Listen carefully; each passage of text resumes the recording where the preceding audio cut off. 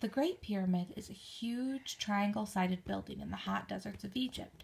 It's about 5,000 years old and took more than 20 years to build. It would have been weird to watch that pyramid grow over time.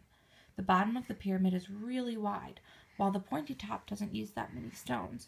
So just the bottom 1/5 of the pyramid uses up half the stones.